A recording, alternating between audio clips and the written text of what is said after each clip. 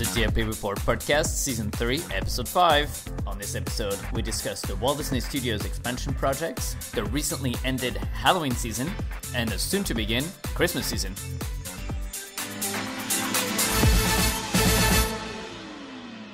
Hi everyone, and welcome to a brand new episode of the DLP Report Podcast. This is Season 3, Episode 5. I have checked this time, and we are back after a little bit of a break. The last episode was in August, and I'm not going to say not that much has happened because we're going to talk about everything that's happened since then. But, it wasn't the most eventful time. The eventful time is coming now. Anyways, I am here with my usual co-conspirators, Jeff from DLP Town Square.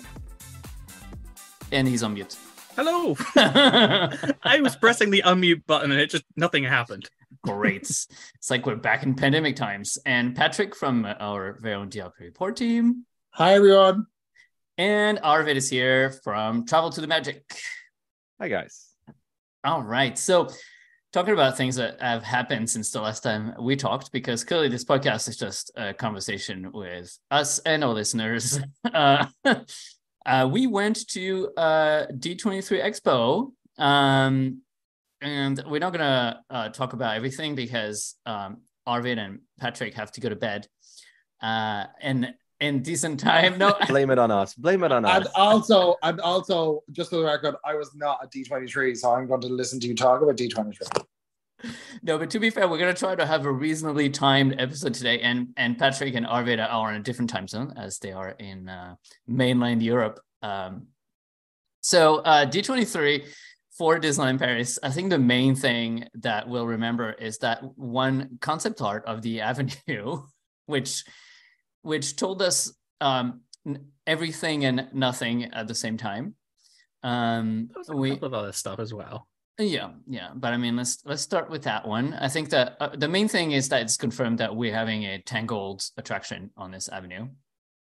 If you really zoomed onto it, so people call it teacups, but I mean, I think it is a teacup ride system, but they're not going to be cups. They're going to be boats. And is it not going to be more like the alien flying saucers? And no, because they're fun. They're really good. No, I don't think so. I think it's made by the same manufacturer as the teacups, and it has the same design. So it is 3 turntables on top of one big turntables. I don't know. I haven't been on teacups for a while.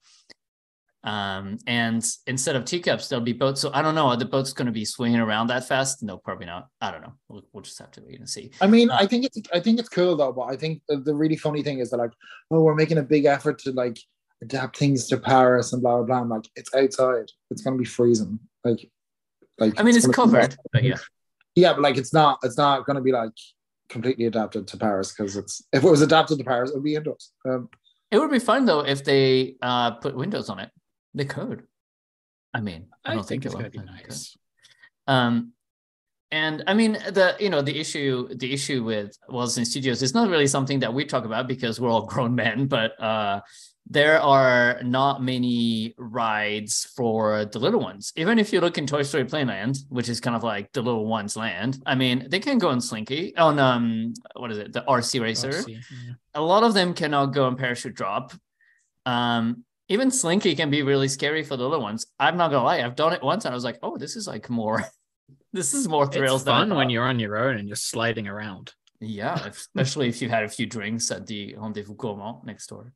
So I guess it is flat rides for the little ones. It'll be nice, and it'll also bring some kinetic energy to this avenue.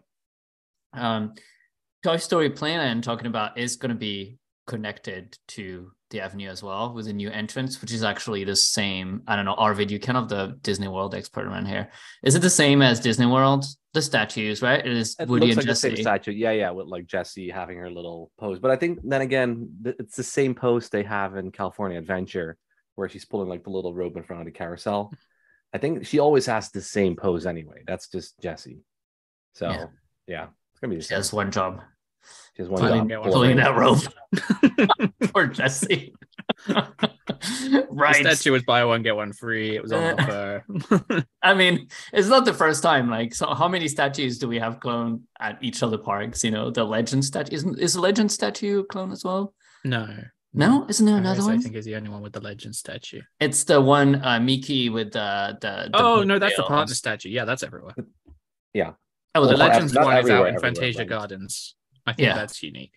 Oh, okay. Well, there you go. The interesting thing is gonna be to see if this new entrance is gonna basically mean that the dreadful paved back alley, you know, behind the animation toilets is gonna go away because I mean that was literally what 10 minutes before we started talking about toilets again. Oh yeah, that's true. Let me tell you, those toilets, they flood all the time. It's just but every time. Seriously though, I'm moving you away from toilets. It is the most depressing avenue I think in any Disney park. It is horrible down there. It is worse than the walk from the parking, which at least has some kind of theme tents or something. It is literally a backstage road. But I thought the way it looked, this is just me maybe just being like a basic guest, but I thought the way they showed it, the way like there's a little theater off to the left, and there's I felt like the way they were selling it at the start was like, oh, it's going to be like a Parisian like park. I'm like, boring. Like it's just going to be trees and like getting you down to the lake. But like there is like that little like theater area thing, and then the Mary Poppins garden, and then like the like Tangled garden or whatever. And I know it's still bare minimum, but like it's still more than I thought they were going to do. Like at the start, they were like, oh, it's going to be like a Tuileries garden like type thing, and I was like, trees. And like, you know, there is going to be like some little things. It looked fuller than I thought it would be. Oh yeah, in the avenue, thinking that it's longer than it is, but it's not very long. Like all the concept art makes it look like a super long pavement. It's not. It's not going to be that far to the lake. But Patrick, the alley that we're talking about is the existing one that's behind the toilet. I'm going back to the toilets. Behind the toilets animation. When you go from like Hollywood Boulevard, which is terrible, to. Well, like what could they ever do there? I just feel like that's just dead space. It's just like a dead alley that they can't really do on, I suppose. Yeah, but I mean, I feel like if there's a new entrance that's clearly going to be lower down the road on the other side of Parachute Drop, basically connecting where the domino wall is to the avenue, then this back alley should go, right? Otherwise, how many entrances do you have on this alley? Like every 10 meters. But where will they put the Walt Disney Studios merchandise van? Which became the Stitch van, which became it was originally, I think, the Rock and Roller Coaster merchandise truck. Yeah, I think so, right? Yeah. And then it became it's been everything. It's been everything. I'm pretty sure next time they'll just use it for like pre-parades. And why not? So new entrance for Toy Story Playland, and like you said, Patrick, the little carousel with Mary Poppins in the English Garden side of things. So it seems to be like the idea will be to have basically fairy tale gardens, and some of them will be themed to like some of the Disney princesses. Some of them will be themed to obviously Toy Story with the entrance. Then you'll have Rapunzel area, and then on the other side, apparently you'll have Mary Poppins with a little outdoor theater where like they could have. It's really interesting, right? Because I'm quickly looking at the concept art because I kind of forgot because it's been 3 months now. It more looks like a band playing under a gazebo, which is actually more towards Tiana, which is kind of weird. And then on the it is definitely Mary Poppins though. No, okay, but it's like if you look at the actual concept art, the way that people are drawn, like the outfits they have on, looks more like Tiana. And then on top of one of the gates, you actually have Peter Pan sitting there. I mean, if it's the same concept art artist that made Pimp Kitchen with an adult body and a kid's head. Yeah. Well, Arvid, you've been to Hong Kong Disneyland, and I think in Hong Kong, don't they have like fairy tale princess garden or whatever? It was basically what like a water ride should have been, but it's just basically a walk through maze type thing.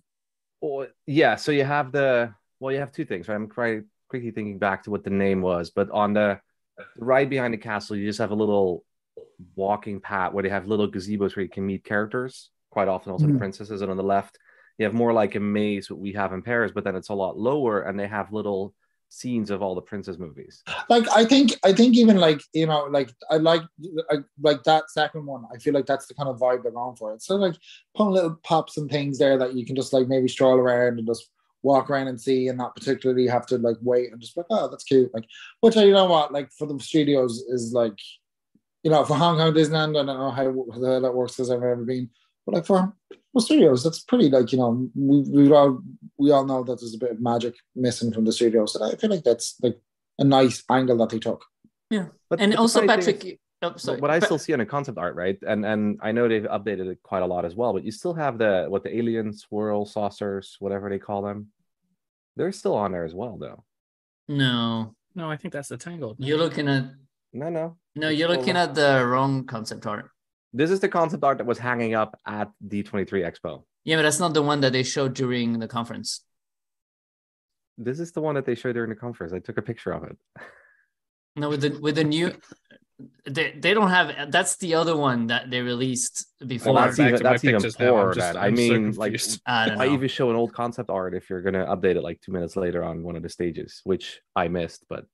That's at the expo the parks panel, they have like a different one, which doesn't have Alien Flying Saucer because I mean clearly it hasn't quite done very well in US. And so going beyond the Avenue, and now we're a little bit further than D23, we've also seen photos of construction that we've posted, it's definitely it doesn't have the ass. Sorry, it doesn't have ass.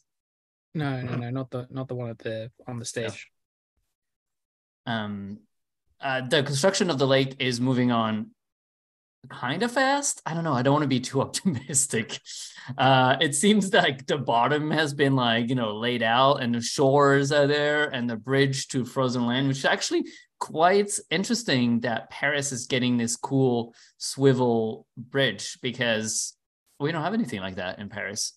It'll be interesting when the floats come in and out. I guess they'll have to cut guest flow and open the bridge. It works at Disney World, right? An Epcot where they they used to cut it. Now that they have the barges, now they do. Anyway, now the tacos are just in there waiting to go to the bin. But and March 2023. Yeah. Wow. What a write-off. Anyways, not the topic. And Frozen Land is also starting to go vertical. When I say vertical, is there was one pillar that was up, but you know, it's still a good sign. And I guess it's definitely not coming in 24. So I guess we're still hoping for 25 for Frozen Land, the lake, and the Avenue, which, I mean, it hasn't been said if they were going to open everything at once. I personally think it doesn't make sense to really open it before. People are saying, oh, you should open the restaurant, but the restaurant really overlooks the lake. So if you don't have a view of a show or even water, if it's going to be like bulldozers going in front of there, I don't see how they could open it, but maybe. And also for like cost measures, I suppose they can save on the fact that they don't have to open one area and not, you know, all that kind of things as well. Like, sort of big chunk to open all at once. That would be anything from Disney. They don't like opening massive areas all at once. They like doing like the little bits and pieces. Like, even if something's not ready, you know, they'll still open that land. Like a good example is Pixar Pier, right? Inside Out wasn't ready, but hey, we're going to open it anyway. I mean, the carousel wasn't as well, right? But even Galaxy's Edge wasn't ready, right? And they opened it. Well, a bigger example. So. Oh wow, we're going so controversial. Wow. Yeah, I don't necessarily think that just because the Frozen area is not ready, I don't think that would be a reason to not open the land, especially with the Olympics coming. Like, I think if the carousel's ready in 2024, just take the capacity and open it. Yeah, but I don't know. I'm curious. Because I read online like contradictory reports about when I know I think the last time I was reading it was before COVID hit, and they're like, oh, Tokyo 2020, it's gonna like like Tokyo Disney is going to be slammed or whatever. But I don't know how many, like, I'd be curious to know how many, like, people who travel for the Olympics are like, oh, let's go to a Disney park. Because I feel like maybe if you're that into the Olympics to travel for the Olympics, maybe the Olympics is kind of like your Disneyland. And you're like, oh, yeah, but I mean, in Tokyo, though, they still have restrictions on the number of people they let into the park. So, I mean, that also plays a role into it, right? Well, we were banned. Yeah. Well, and I suppose doesn't Paris put a limit on how many people get into the park? Oh, controversial. Sorry. Reservations. I mean, it's still more than what Tokyo is doing, though. I mean, Tokyo at times is apparently completely dead, and they just have hardly anybody in. Yeah. I think I think you might. It's probably not going to be the reason you go, but I think for a lot of people, they might just go, do you know what? I'm here anyway. I'll take a day. Yeah, I'm just curious as to how many people, like, because I know, like, our, like, thing is, like, and, you know, Disneyland Paris is Europe's biggest tourist attraction. So, obviously, people want to go. But, like, I don't know. I'm just curious as to, like, if you're, because I'm obviously not into sports. Like, I'm wondering how big people are like, oh my God, I got tickets to go and see, like, something like, oh, skateboarding and blah blah. And I'm like, oh, that doesn't sound interesting to me. I'd rather just go to Disneyland Paris. but like, you know, I'm just curious, because like that's like different people how they see things, and will they go or will it just be because like I don't know. But like, to your point, I don't think that Disney should open something new because a lot of people are going to be in Paris. If tons of people are going to be in Paris and they're going to go to Disneyland Paris anyway, why waste the marketing on that year? Well, I mean, you're not it a year later. Carousel. Open it a year later. I mean, Frozen. Open it a year later. Yeah. You wouldn't do Frozen, sure. Yeah, but you open it in 25. But yeah, maybe. But I mean, that's not going to make any impact on anything. It's like a little thing. It's just extra space, right? You got a bit of extra space. You got a few extra 100 or 1,000 people passing through. Yeah, and I mean, in like it's significant still. Things have changed a lot, I think, since Walt Disney Studios was open. Everyone is all about that selfie and that Instagram and that cute pose. And I think those gardens are going to do really well in that regards. Like, well, a lot of people will be spending a lot of time in there getting that perfect photo with their Disney bounds and their snack and their this and their that. And, you know, and I think it's like easy and cheap and cute, and also like you can't fit an attraction in that space anyway, so you might as well try to make it into, like, you know, here in London people pay to go to like selfie spots places where you just like pay 20 quid to just go in like various rooms and backdrops just to take photos, you know. Well, look at the new gates Toy Story Playland / Cars Land or Cars Road Trip or whatever, like that, those two little gates, every time I walk by there was like people taking pictures of that. So like that's the thing that like in Disney, like at Disney, like US Disney parks are like have like Disney walls and stuff like that, and I feel like that, yeah, like that's the thing that like if you build like a cute spot that you can have a nice photo, people will find value in taking the photo there. So like it's nice if they can make these little gardens into like a little area where you can be like, I can have a nice photo here, because people will do it. And like that's taken up, like it's like a thing they'll have done on their day and blah blah blah. Like it's all about giving like guest experience and stuff. And you mean you're not taking photos in front of the wonderful Hollywood Boulevard cardboard backdrops? Oh, I do. I hope we have a video of the moment when they just like tumble them down. You know, like probably not, but the value was lost. Other things announced at D23 for Paris. We're going to go real quick over these because there's actually not that much info. The Toy Story show. Oh, yeah. It's Pixar, no? Not just Toy Story. Sorry, the Pixar show, yes. Why am I saying Toy Story? Sorry. Which will have apparently Monsters, Inc., because that's the only concept that we have. Very little is known about that show. So I don't know. I don't know how much is done. That was a whole weird section of that as well. It was like one of the first announcements, right? He was like, and there's going to be a Pixar show coming to Paris. Anyway, more on that stuff later.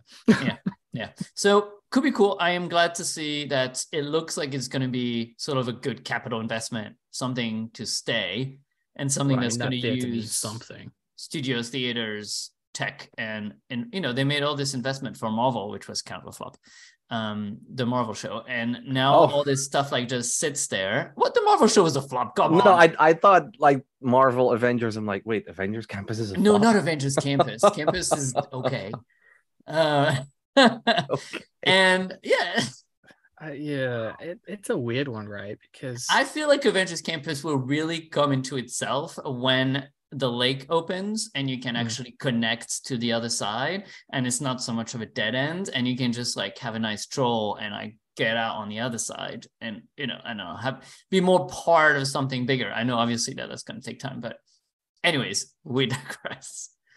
Pixar show. We don't know at the much moment. about That theater is just the most expensive meet and greet location I think Disney have ever built. Yeah, exactly. Exactly. But watch out for the Christmas season. This is going to be the place to be. Yep, that was okay. And so Pixar show, and it's apparently not going to be just that. I know there was plans for a like Pixar festival, Pixar season. We had like a very short one. I don't know if you remember a few years ago. What was it called? Pixar Days, Pixar. Like Toy Story Play Days. Yeah, Play Days. Play Days, yeah, but that was only Toy Story. But then there was, remember we had those Pixar banners, and like I don't know, they kind of like dabbled in the Pixar thing. But I mean, it would be nice. I always tend to miss those things because they announce it like a week before, and they put up the banners, and it's like, oh, we have a party next week. Toy Story Play Days was so fun. Like there was like the army men going through, and there was like characters, and there was like little special treats. Oh, that was like I was like, oh, they could just do this with Toy Story Playland all the time. It would be so fun. Because I mean, in California, they still have a parade lying around for Toy Story, the Play Parade. Pixar Play Parade. Oh, yeah. Play Parade is fun. Over. Yeah, all they use it for in looking Paris at the camera like, no, not happening. No, I like it. Yeah, but you can have the Play Parade around the lake. Like the lake is going to need its own parade, which it's probably not going to get anything. But we're getting a lake show, so. That's exciting. With whatever barges they bought from wherever, who knows? But can you imagine they're going to bring them over on a Disney cruise? Things are in movement. Things are being studied, and the screens are being bought. So what else has been announced for Paris? We thought we were going to get a big Frozen news, and we have gotten a huge Frozen news. It's the Frozen Suite at the DLH. Yeah. Anyways, Disneyland Hotel also was announced that it was going to open in 2024, which, is it going to beat the Hotel New York for the longest hotel refurbishment? Yeah, because it technically closed in 2020, right? Yeah. God. I don't know, like memories inside that place are so distant. I feel like it was a different lifetime. Remember, just one day you'll be able to walk in and have a hot chocolate again. Yeah, that's 5 times more expensive as Cheyenne. Yeah. I'm sorry to bring it back to this once more, but they have fantastic toilets, and the luxury toilets. They're better than the park toilets, and I'd miss them. It's true. They're like they're not stalls. They have real walls. Close the door. You were in a room, and it was exactly. But then the Wi-Fi was shitty in there, though. So I mean, even if you want to go in there, it was hit or miss on the Wi-Fi. When you close yourself in, it dead. Just download your face to Disney Plus and just watch it on download. That's fine. Yeah, I mean, I miss the Disneyland Hotel for all those little things, like in the winter after park closed, you could go to Cafe Fantasia and buy a super expensive cocktail, a bottle of wine. And it was fine because you were getting the piano, the ambiance, and it was warm, and you could just it felt like luxurious. You could have a nice cocktail and then, go wherever you need to go after. And now, yes, you can go to Skyline Bar and all that, which is actually really nice. And all the venues at Hotel New York is nice as well, but it doesn't really feel like you're just right outside the park, obviously. Yeah. It's also, it's a long walk. Skyline Bar located on the ground floor. You're like, what's happening here? Yeah. All right. Was there no real estate upstairs at Hotel New York to do that? It is quite hilarious, like when you're in the lobby and there's just a Skyline Bar door just there. Yeah. I just think it would be if they really wanted. I know it's great and I like it and I've been there and it's fab and I love the whole screens and whatever. But I think it would have been cool if they just had stuck it upstairs on the top floor somewhere, and you'd be like, oh my god, no. You know what they could have done? They could have done like they do for a lot of attraction actually, like the Star Wars Hotel or that Earth whatever restaurant is Fake make elevator. a fake elevator, and every time you go into the bar, you go through there, and it's like it vibrates, and there's a little animation, and then you feel like you're going upstairs, and then the door opens, and you don't see the lobby outside. You just go right in, and you're like on the Disney Dream, they have a Skyline bar actually called the Skyline Bar as well. And they're like, I don't really like it that much, but at least when you're in the bar, the doors are you can't see out of them. They're completely, like, you wouldn't know that you're in a hotel lobby. Don't have a terrace. No. A Skyline bar is nice, and also the Disneyland Hotel refurb looks really legit. So like, if we have to wait a while for it, that's pretty like paying like €750 a night to stay in 1992 Peter Pan chic was probably not it. So like one plug on the wall. Yeah, like that probably wasn't it. So like even though like all these like suites that they're releasing, they look really nice, and it would be like entice me to be like, oh, you know what, it's a once in a while thing. Why not? Like, because it looks actually like proper like nice, but not like too in your face, and something that hopefully will age better than Sequoia Lodge. I mean, everything can age better than Sequoia Lodge. The problem, I like that they have learned their lesson, because, Sequoia Lodge is the perfect example of like not going far enough. They never really closed it for that long. They changed wallpaper, they changed a couple furniture and the carpeting and repainted. And they were like, oh, there you go, refurb. What I like is that what they did to New York, I personally don't think that Newport was far enough, personally. I think the rooms are still already looking very dated, and they could have used a complete remodel and a complete different design, like the book club and Disney World, for example. I know not everyone likes those rooms, but I mean, it is a very fine line, right? Between how many Disney touches do you put in and how modern do you make it. It obviously has to be on today's standard and luxurious enough to justify the price, but you also want it to be Disney-like. It is a fine line. I think people are saying that the Riviera missed the mark, for example, but Olani did it really well. So I don't know. It's just, you have this like very close line, I think. So let's see how the Disneyland Hotel comes out. Hopefully good. Also announced at D23, and that'll be the last thing, is that Disneyland Paris 30th anniversary is extended till September 30. Shock and surprise. Wow. That means we've got our start date for Halloween 2023. Yeah. Yeah. And then maybe you still have a lot of Run Disney people enjoy the last 2 weeks of the 30th. Are we having Run Disney? No, I don't know. Like, I'm just hoping Run Disney is going to take place again, and it might be in those last 2 weeks. So yeah, I don't know. There is absolutely no chatter about that. And they have to bring it back. I mean, even Hong Kong is announcing it again. Hong Kong is getting it back in 2023. Disneyland's got it back, and they ditched it years ago. Yeah, I think the issue is that Run Disney in Paris is like half of the people are Americans. And so the question is, are Americans coming to Europe? But now that our currencies are worth nothing, maybe they will be willing to come run in Paris in large numbers. So Disney, it's cheap to come to Paris for them. So have Run Disney so they can do that. That's not the marketing Disney do. Hey, it's cheap to come. Please do. Yeah. Your dollar is worth a lot here. No. It's cheap to get here, but once you're here, don't worry. We'll make it expensive enough. Yeah. Yeah. Yeah. So €190 for the Premier Access. That was the announcement for D23, and D23 was really fun. Jeff and Arvin and myself were there. It's always a good time. You're just crazy exhausted, and but lots of fun, lots of memories. So yeah, it's a mental weekend, but it's so much fun as well. Yeah, there's definitely this feeling on the last day, on the Sunday, you're like, what the fuck just happened? Like, you also sort of walk out, you're like, oh, I survived another one. Yeah, exactly. But then you're also looking, okay, what is going to be the next one? Shall we just sign up, already book a hotel or something? Yeah. When I went for the first time, I was like, well, that was fun, but I don't know if I'll do it again. And then sure enough, I was at the next one. Because but the thing is as well, like it is an expo, but you spend so much more money on all the merch and all the other crap you can find there. Maybe not you, Ben, I know, but I try to control myself. A lot of other fans, including myself, we just go all out. You like walk into Mickey's of Glendale, you're like, oh, I like this. Yeah, I like that too. I like that. I like this water bottle that has the Walt Disney Imagineering logo on it. Yeah, I like that. The bottle. Nice. I should have gotten the bottle. Damn it. It's really nice. Damn it.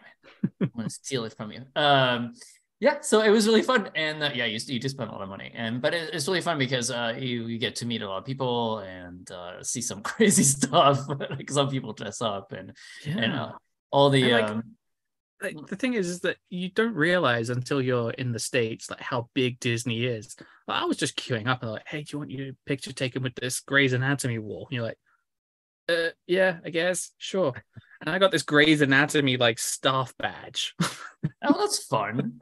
I mean, who knew Grey's Anatomy was still a thing anywhere on the planet? So just to come back to what Jeff has said, right, on how big Disney actually is in the US, I felt that the exact same way, right? When I went to Anaheim the very first time, that was, what was it, 3/4 of a year after I went to Disneyland Paris again for a very long time ago.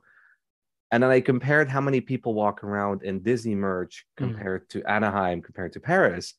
But in Anaheim, you're the odd person out if you're not wearing any Disney merch. While in Paris, you still see like it's half-half. Like, it's some days you might be the only one on Main Street wearing Disney merch, but in Anaheim, it's just everybody wears that shit. It's insane. And they handed out those little Disney Plus Day ears. And like in Paris, most people would just look at them and go, yeah, put them in the bag. In Anaheim, everyone's just like, right, they're on. I was wearing it in the park. Yeah, I did too. Yeah, they were really cheap. They're like, the promotional ones, and they're basically like a paper cap and like two tiny, really thin plastic. People are still selling them on eBay for like $250 or $275. Yeah, so, and they still look really cool. Like, that next year for the Disney 100, they're gonna probably give them out again with a silver, and like it's gonna be just perfect. Like they just look good. Oh wow! Should we like move to Disney 100? Okay, that was a nice segue. Very nice. Since we'll be quick because there's actually not that much to talk about. Jeff and I were in London at the D100 event. It was fun. Jeff was drunk, and everybody was. Come on. Yes, I know. I'm joking. No, it was a really nice event. It was a very small venue, so it was really packed. But Disneyland Paris sent more characters to that event than I think they've had out for the past 15 years. They had Mike Wazowski was there, and Edna, and all the Disney princesses, and obviously Mickey and Friends, and Woody and Buzz, and just like Chewbacca, like all the Star Wars characters. They had the Wakanda fighters. Yeah, it's like, what the hell? Captain Marvel. Yeah. So that was cool. We haven't really learned that much about D100, to be honest. Well, there was a few little bits in there. So we're gonna celebrate on October 16th. Thank you very 16th. Much. Yeah. I was confusing with November 18th, which is Mickey's birthday coming up. No, so there's October 16th where there's a whole day of stuff. Which is going to sell out instantly on the reservation system. Yeah, true. And then throughout, they haven't really said how long, but they said afterwards there will be other stuff happening if you can't go on the day. So that's kind of fun.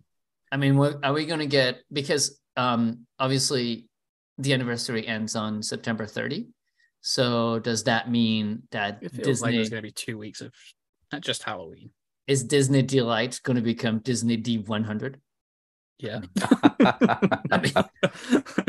Yeah, let's face it. Yes. That would make sense. You could make like a giant 100 in the sky with the drones and have some kind of projection thing about the Walt Disney Company, and I'm sure they could get Disney to pay for it, as in company.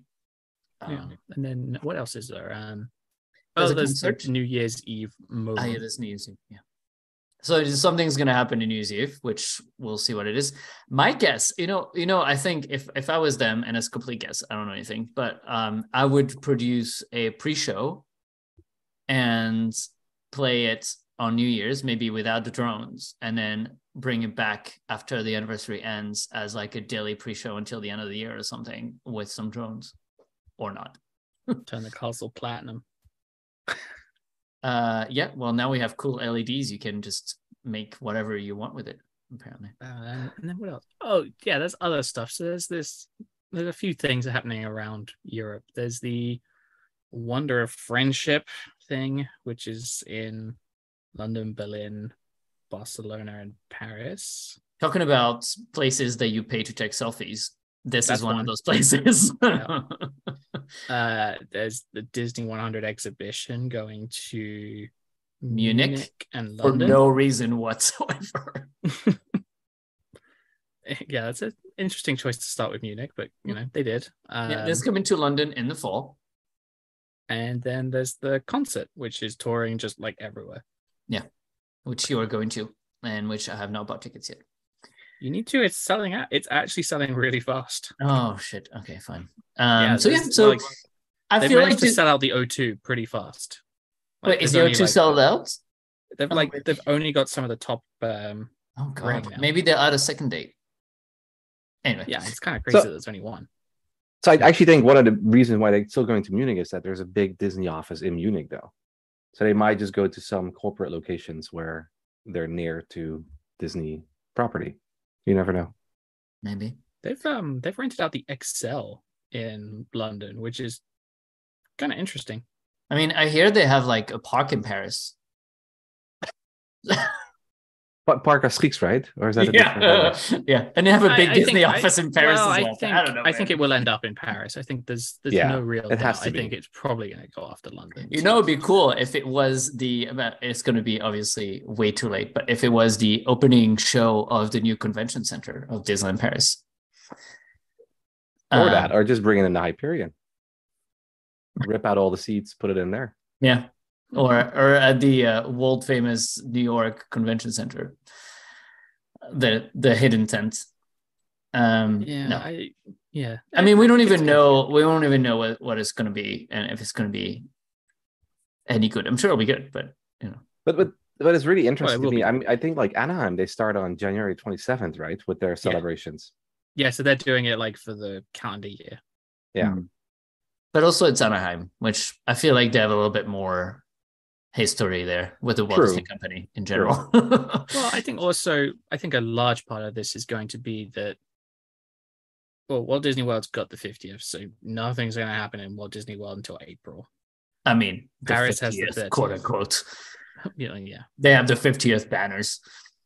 They have the 50th banners and Mickey in an outfit in Town Square Theatre, yeah. We have the 30th, so Anaheim has nothing going on next year. Yeah. So this is just a cheap way of them getting something. And look, it sounds fun. I wish they had an amazing brand new day parade and an amazing night parade that are just sitting backstage, but they don't, do they? No. Well, Anaheim, they have Magic Happens, which ran for a grand total of 2 weeks. They have, like Magic Happens has ran like 3 times. What do you mean you haven't seen Magic Happens? Yeah, Patrick has seen Magic Happens. He's one of one of the 600 people that have seen it. Exactly. Actually, D100 refers to the number of people that have seen Magic Happens. So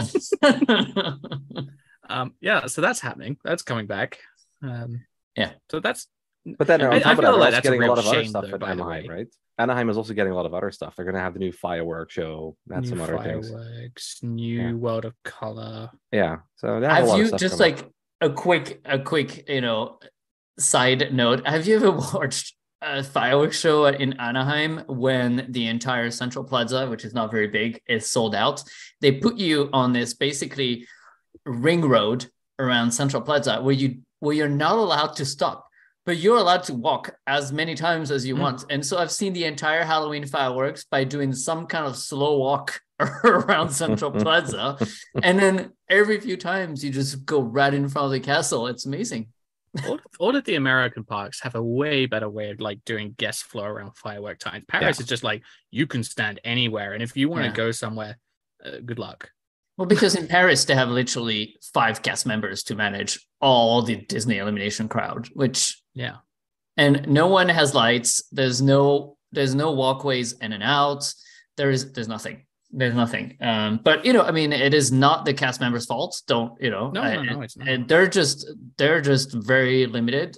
They just don't have enough cast members to organize something like that. Like they should have ropes before to make all those like. Well, all they do in corridors parks is just tape. They just put. Yeah. I mean, maybe it'll come because I feel like Paris is getting more and more. I mean, now you can't sit in front of nighttime shows anymore. Which is like, I think a safety thing, which is I don't know.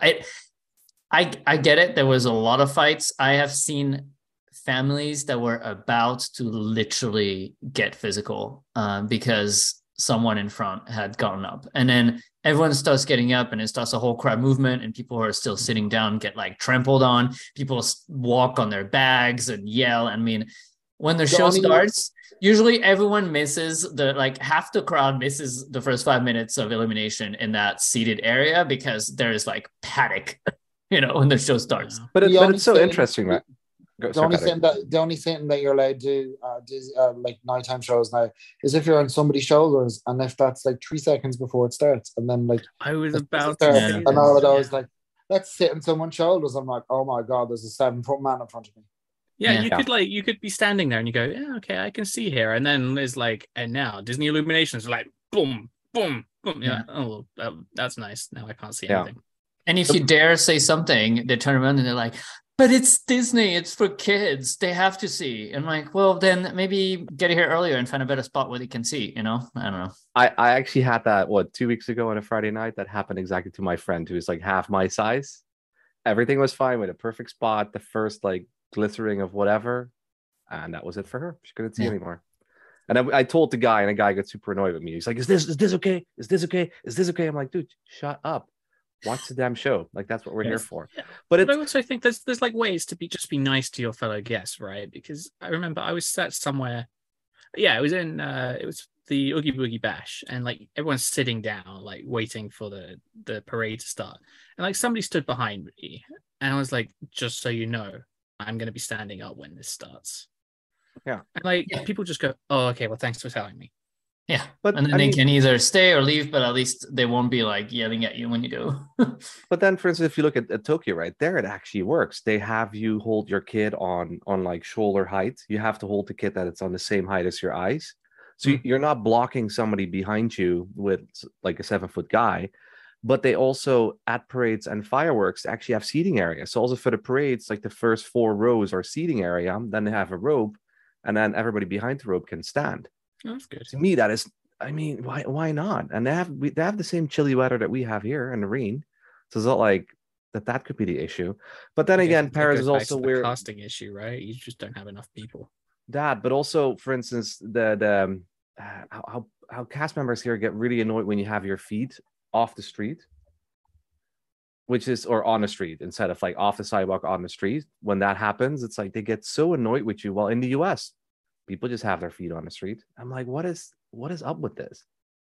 Yeah, that's a weird one. I've never understood that one. Yeah. Well, that didn't stop that one kid from that TikTok video. And I sat with my feet on the street, and I was waiting for someone to just come and shout at me to get them off. And even like, again, I'm not having a go at any cast member specific, but I've had my because I have like big shoes, so like I would sit and I would have my and even if like the smallest bit of my toe was going over, they're like, blah, blah, blah. I'm like, oh my god, I'm as off the street as I can be. And then I watched it in America in Sensational in Disneyland, and I was like, oh my god, nobody's shouting at me to get my feet off the street. It was actually I felt like it was really bold. I was like, my feet are on the street, people are doing a parade in front of me. It's like, felt really bold. You know what actually happened to us with Sensational? We were there 2019 or something, was still on. My mother-in-law was sitting on the sidewalk. She's not really, she always has difficulties walking. Cast members came up and said, hey, shall we just move one of the benches closer to the side of the sidewalk? You can go sit on the bench. They did that. We literally had our knees and feet hanging over the sidewalk onto the street. No issues. And we just sat on the bench the whole damn show. And I was like, this is perfect. Having that said, let's go back to the toilets. Yeah. No. Would use some illuminations. Oh no, that's coming up later in the show. No, well, we can all celebrate because today is Monday. Sorry, wishful thinking. Monday, November 7, and that means that on Friday is the last performance of Disney Illumination for 2 whole months. Can't wait. Yes. We have Disney Dreams wait. of Christmas. We'll talk about Christmas in a moment, but first, let's talk about the season that just ended, Halloween.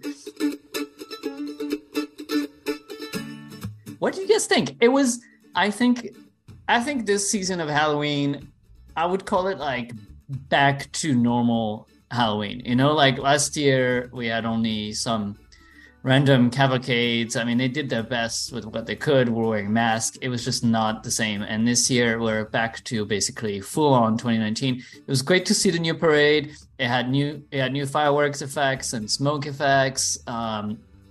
It was great to hear that music again, to see all the costumes, and to see, you know, the villains. Maleficent lost her brambles in Castle Courtyard, which was just the weirdest thing.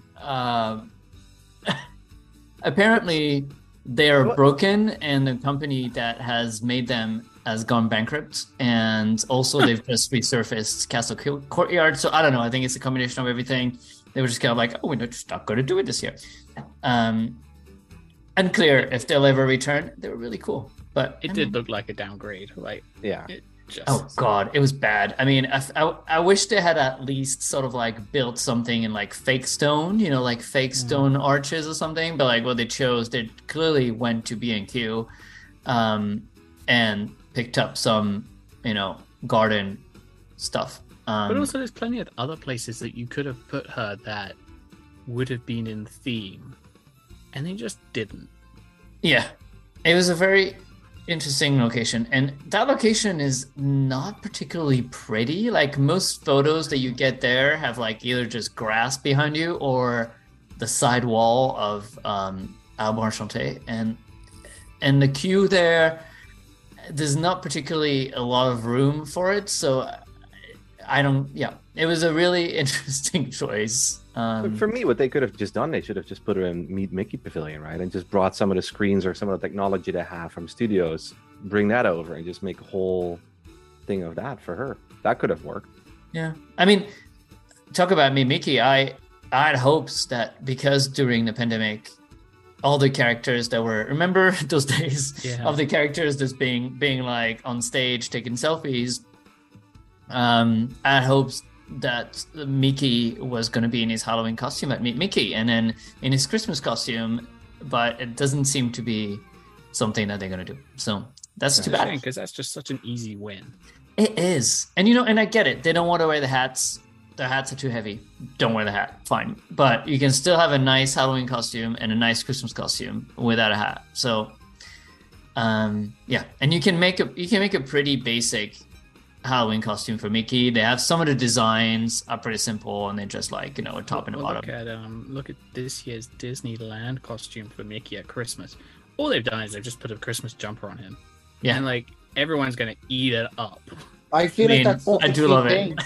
I feel like that's such a cute thing that he's just wearing a little Christmas jumper. Because I think in Hong Kong or Shanghai, he wears a little Christmas jumper as well. And I'm like, that's so cute, because that's what we all kind of wear at Christmas. We're like in little cute jumpers, and he's in a cute jumper. And I'm like, oh, I love it. He's like he's getting ready for Christmas, and I just think it's really wholesome. Especially if you make the jumper available to buy, so you can match Mickey's Christmas oh jumper. Oh my God, that would just look like a win. But then talking about selfies, though.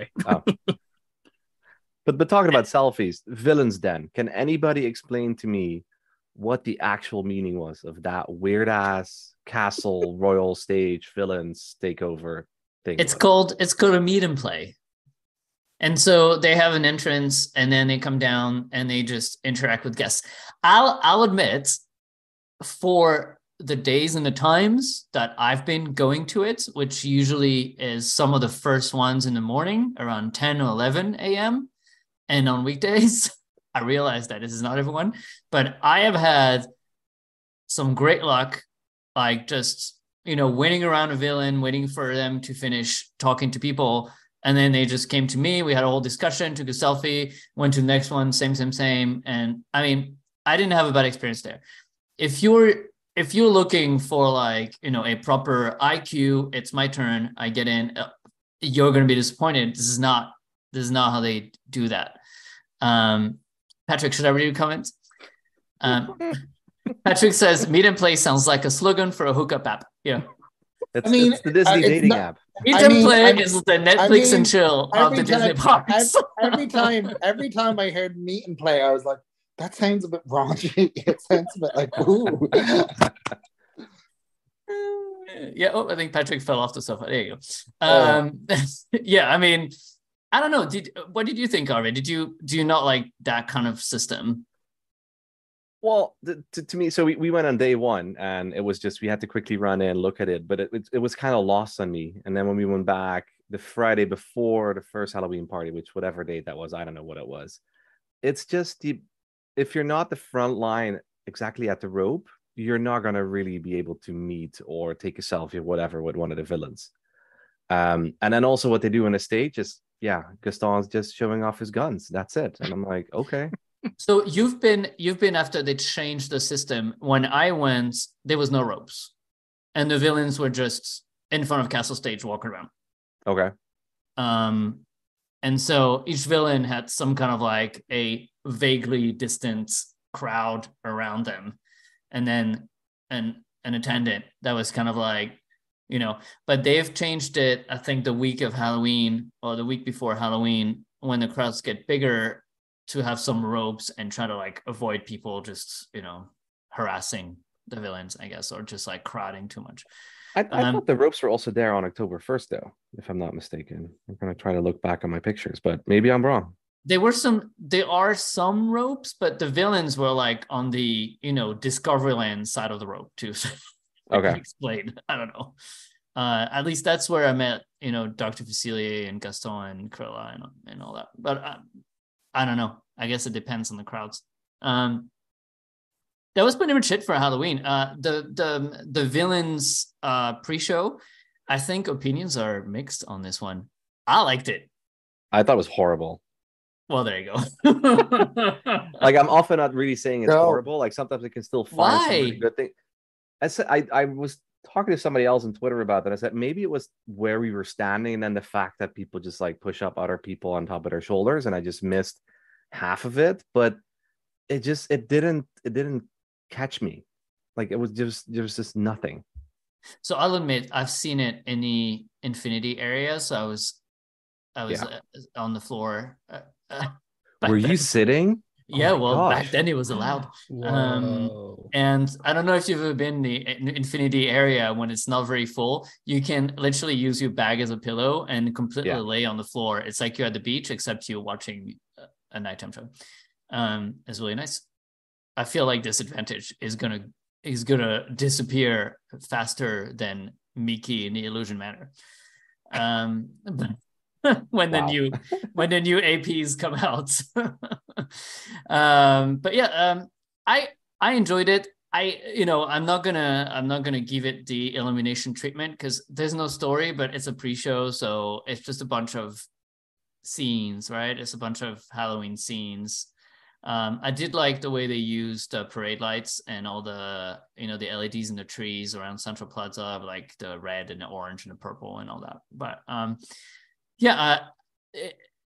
none of it was original. I think it was a compilation of stuff that they've made for Halloween parties, for previous shows, for private events. It was a mix of things. Some of the scenes are just like, emojis on the castle, basically. Like, Halloween images flashing on the castle. But I don't know. I thought it was fun. I thought it was like a fun thing. And they use all the fire at the end, and you're like, whoa, and then But, I don't know. It's not offensive. I do think there is room.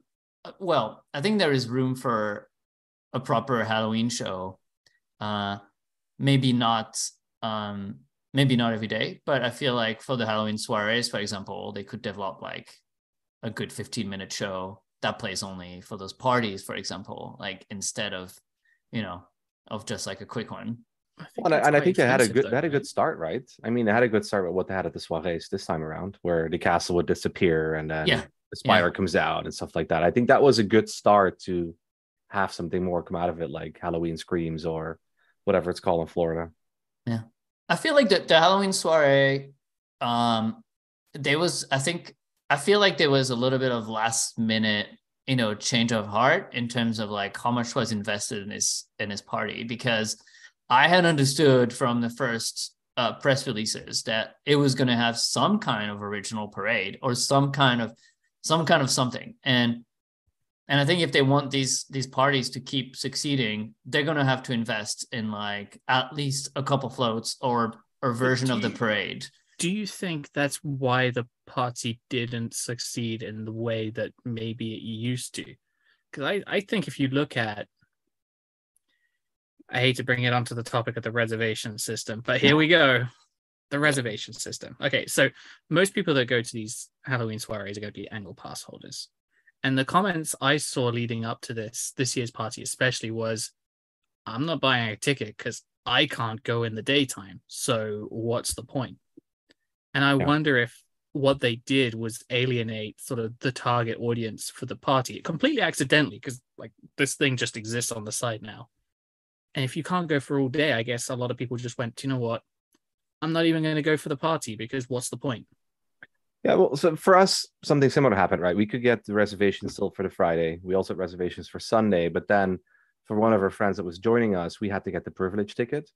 And I couldn't use the privilege ticket system because my AP was renewing on the 24th of September. When I logged in, lo and behold, I can only get a ticket for the Friday.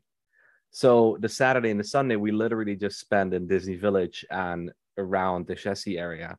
But we still went to the party. But yes, it was at a certain point like, okay, what are we going to do? Shall we still go or not? Or like, what's the plan? Because, yeah, it felt kind of weird, to be perfectly honest. I did think, though, that it was a great party. I really enjoyed myself. But I think it also was due to the fact that we had two people join us who were not AP holders. They also went to the party. It was their very first time going to Disney. Straight away, they go to a party, which is just crazy. And it was just amazing seeing everything through their eyes at that point. So I think I kind of enjoyed the party more because for them, everything was the first time. And that was just kind of awesome to see. Yeah, I mean, it's I think everyone has like a different story, right? I personally, I am too old to go to these parties after a full day in the park, so I don't mind. Like, I will literally go at 5 o'clock and be like, I'm not going to the park before. But I understand that if you're traveling from far away and you want to maximize your time, then of course, if you can't get in, But and I think like, and the issue is not that the tickets aren't selling; is the issue is that the offerings are good and there's lots to do, and I think that everyone had a good time, but we're still not at the point of like Not So Scary, which has like iconic exclusive things that are coming back every year and that people expect when they pay that much for a ticket. If they keep increasing the price of those parties, like I'm fine if they want to take Illusion Manor and run it at night, but don't run the whole daytime parade by nights and say that fun, you get to see the parade by night. I mean, whatever, That's I think that's the big thing in that, like, I like in AP parties in general. I know that Halloween isn't an AP party, but like parties, whenever they organize special events, they always like. I generally feel like they have like the best intentions, like, oh, it's gonna be this, and we're gonna like have a great time, and blah blah blah. And then when they kind of like the fact that they communicate what's gonna happen like a couple of days prior. And like it always kind of feels like a bit like it's kind of like a wait and see type thing. Whereas, like you said, if they had like, oh my god, you definitely know you're gonna see blah blah blah at this party, and you're like, oh, like what a like Oogie Boogie has a show and blah blah blah, and like, oh, it's such an iconic show, and like whatever. Like things like, and like I know Mickey's Not So Scary benefits from the fact that there's like 118 times that you can go and see it, but like. I think the fact that it's like kind of always like last minute, late wait and see, and you're kind of like, and that's the thing in general. I'm not really a fan about Disneyland Paris when they try and organize soirees, which is really fun, but it's also a bit like you pay your money and then afterwards they're like, we'll figure that out. So like, I did the Oogie Boogie Bash in Anaheim. And that's significantly more expensive than a Disneyland Paris party. So that's, I think I paid $179 for the Saturday night party.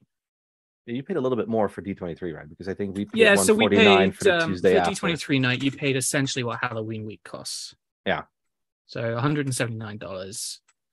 And it's a short party as well. It's 6 until 6 till 11. So really, really short.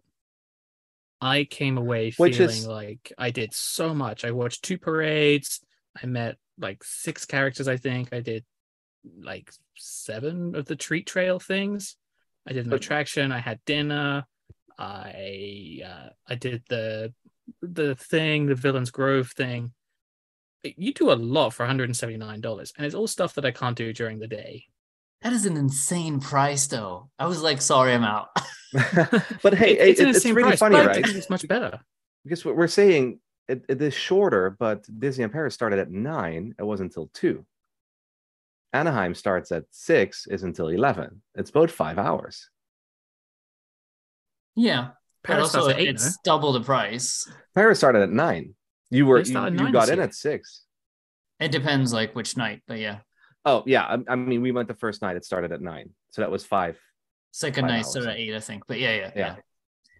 Oh, But wow, it's true. I mean, for for Anaheim, it's true. I mean, we went the first time last year because I really wanted to see it once. And we were walking up to the Oogie Boogie meet and greet, and I told my wife, I'm like, shall we just try it? At least we've done one thing then. You know, if this is going to be a long-ass line like Paris, at least we've seen Oogie Boogie.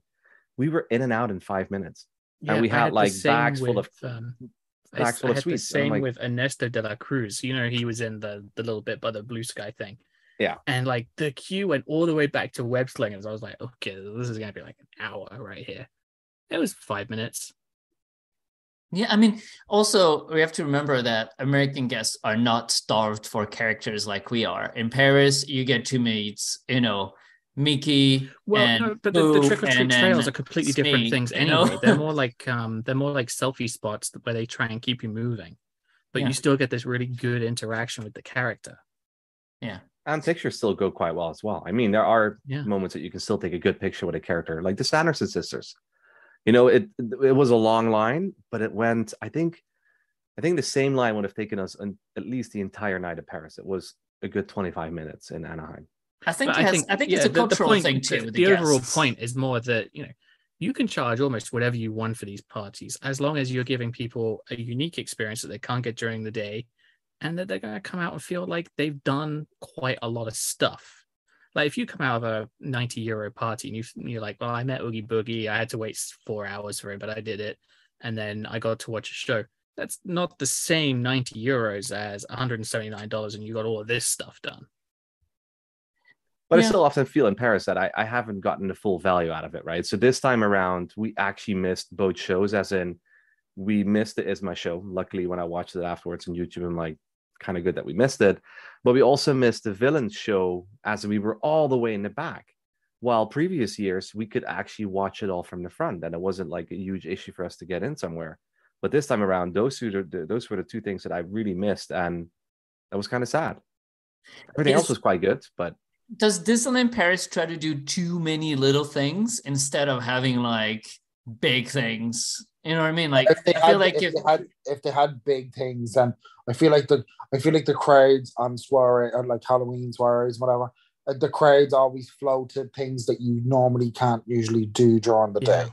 Yeah. So like no one wants to see the parade because it's the same. So you lose a lot of park capacity there by running this day parade that everyone has already seen. Whether if you had an exclusive parade, if you had an exclusive parade and you run it 3 times during the night, first of all, the parade route wouldn't be that crowded, and second, it would really take a lot of people away from the meet and greets and from the shows. But this is the other problem with Paris, especially at these soirees, in that the way Oogie Boogie Bash did it, and I'll say it so many times because I thought they did it really, really well, is they take the really popular meets. So there was 2 really popular new unique meets. There was a Sanderson sisters and there was Bruno, and they're standard traditional meets, but they still move kind of fast. And then you take was it 4 or 5 new characters, and you put them behind this treat trail idea, where a lot of people can see a lot of new characters really, really quick. Yeah. And Paris just have not figured out a way of making that rare thing and trying to make it super high capacity. But I think to go back to what Ben was saying, I don't think that's like, I think that's the culture in Disneyland, and I think the problem is guests in Disneyland Paris are so starved for like any type of character that's just always going to be. And like the thing as well is like, and again, I'm not having a go at anyone because I know we've all done it. But like then you see like groups, and then they're like, oh, I want one with me, and then I want one with me and my partner, and then I want like one with my one with like everybody, and then one with individuals, and you're like, whereas like I feel like in the States, when I've been, it's like, oh hi, picture, thanks, bye. Like, do you know what I mean? I feel like it's the whole like I think it's the whole culture that means that I don't foresee the way that it works in Disneyland working in Disneyland Paris anytime soon, because it would take a lot more investment. I agree with you, Patrick. I think the treat trails probably could, because they're much more like selfie spots. So maybe they wouldn't move as fast as they would in the States, but I think they would move. Yeah. But the problem is like at Oogie Boogie and all those like special meet and greets, people wait in the queue, so they're like, fuck everyone. Like, I've waited 45 minutes. I've waited an hour and a half for this. I'm going to go in there, take my time, do my TikTok video, do my Instagram photo shoots. Yeah, they need to get better at that. Do it by myself, do it with my friends, do it with my mom, do a group photo, character, and it's like, if you spend 10 minutes per guest, of course, you're going to get six groups per hour. Like, but do you remember? But on top of that, though, Fan Days was perfect. But on top of that, Ben, what you're saying, it's also that they rotate the characters out way, way, way fast. They're not out the entire night. Yeah. I mean, Ernesto de la Cruz was out from the moment the party started until the very last minute. Same with the Sanderson sisters. Because they're out from the beginning. We don't have enough friends of the characters. Oh my God, this is hard. And we don't have it, and they don't have enough clothes. Right, but this feels like an excuse, right? There are things you can do about that. Yeah. And I'm hoping that all that money they're getting from this Halloween party, which has gone from like 40 euros to 90 or something.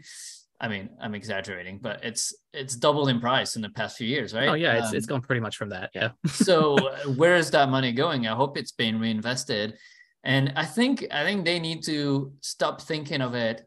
A lot of those parties are made by the events group, and they're used to doing corporate parties, private parties that have like 1,000 guests. This is a 12,000-14,000 guest party. This is almost a regular operating day on very off season, and people don't do the attractions. I don't get why they keep opening all the attractions. Open like Space Mountain, Pirates, Big Thunder, Phantom Manor, done. Yeah. Like, but then no one. I disagree with that. I think who's doing the attractions on a party like that? No one. You're having all these cast members sitting around all night. Yeah, but I think maybe you don't open up absolutely everything, but the vast majority of stuff you keep. I think it's just like too much. Like, you don't need Indiana Jones to be running. No, you don't need. But I mean, that will free you up like 10 cast members to go and help with guest flow, to go help with other things. But it did feel busier, right? I mean, you just mentioned 10, 12, 13,000 people, but it did feel busier. I always had the feeling that at least 2019 and prior to that, it was maybe half the crowd. Oh no, I've always felt busy. No. Yeah. I always feel Halloween has always been quite busy. But that's what I'm saying. Like, I feel like if they create some kind of exclusive parade, it will be the thing to see. Like, put some characters you don't see anywhere else, and then run it 3 times in the night. Yeah. People will wait like half an hour before the parade, watch like a 20-minute parade. And then already you have people who are sort of blocked off for a whole hour there, and they're not in the meet and greet queues. They're not in the shows. You frequently hear people doing Not So Scary and doing 2 nights because they need 1 night to do the entertainment or 1 night to do the characters. And I know, like, France is into it, I suppose, as other places, but I know specifically where Hocus Pocus 2 had to come out, and it's like a massive success. I feel like they copy and paste, bring the Sanderson sisters. If it's either like the real Sanderson sisters doing a sing and dance show, or if it's Minnie and her friends as they had the Evil Queen singing. I'll put a spell on there. Oh wow, that was some good singing. At least the first night. But if they did something like that and it was like 3 times a night, that would be like, you wouldn't have to pay for a parade. I feel like it would be a massive kind of like draw as to people would want to go and see it. And you kind of have that whole, it's like an exclusive thing that I want, like Arvid was the same. oh, maybe I want to go like one night to go and do the entertainment, and then another night I want to go and do like other like meet and greets or whatever. And like we get, I don't know, like they need to figure out something that could be like, hey, this is our jewel and our crown, and not just we'll figure it out and we'll tell you 4 days before. And I get it. And, in Paris also in the US, you have literally a fact sheet. This is what you're getting. You're getting this. This is what you're paying for. And in Paris, it's kind of like, and more surprises await you. And I'm like, what are they? Because I'm paying extra for this. And I would like to know what products you're giving me. No, but like a surprise to you is not what they have in mind. So like, you're kind of like, oh, what if it was this? And then they're like, oh, no, it's actually just Cowboy Cookouts open till 11. You're like, oh, okay, right. Yeah. Do you know what I mean? Like, Oogie Boogie is not a Phantom Manor this year. It's on the other side. Surprise! I feel like in Paris, like everything is a surprise. Like they're just like, there will be some spooky stuff happening. We'll tell you more later. And usually that's because there's so many cooks in the kitchen that they can't figure out exactly how to do it or how it's going to be, so they don't want to commit. But like, that's not how it should be. Like the exact program of these parties should be fixed and signed off at least 6 months before, so people can execute. The exact program. I think you need the highlights. Yeah, but also the same thing is like, if when you go to Not So Scary at Magic Kingdom, you know what you're getting. You're getting like this show and this parade and this big thing. In Paris, it's like, oh, are we getting a parade? And is it the same parade? Is it like the day parade? Is it a different parade? Do we have a custom parade? Oh, okay, this year it's the day parade by night. Okay, but last time it was the day parade with different characters. And the time before it was like, well, and so, I feel like they need to create a tradition with this party of having some exclusive stuff that people like and want to see again, with improvement, with changes, with new characters, whatever, but like some staples that you're like, oh yeah, of course it's the Halloween party, of course it's going to be the special Halloween parade, and of course it's going to be the Sanderson sisters and Jack Skellington show and this and that, because that's what people expect, and then you know what you're paying for. It's like Fan Days tanked because there were so many surprise and secrets that people are like, well, I'm not dropping €100. I didn't go because I was like, I'm not dropping €100 based on a couple flashy gifts saying that there's a surprise coming. Like, to me, it doesn't work. That kind of stuff doesn't work on me. I want to know what I'm getting, and I'm sure it'll be fun, but like, I don't want to wait until the night to figure out if like I wasted my money or not. Like, this is not the surprise I want. Oh, is it worth it this year or not? Like, that shouldn't be the selling point of those parties, to be like, oh, is it going to be good or bad? Let's gamble. No, it should be always good, and you should know what you're getting. And this is not to say that this year's party was bad. I think there was a ton of good stuff. The Skull Rock projections were redone to include the Galleon. It was amazing. And, the Phantom Manor projections was great. The castle projections, there's a lot of good projections. And fun characters. The Isma show, I don't know. Should we talk about this?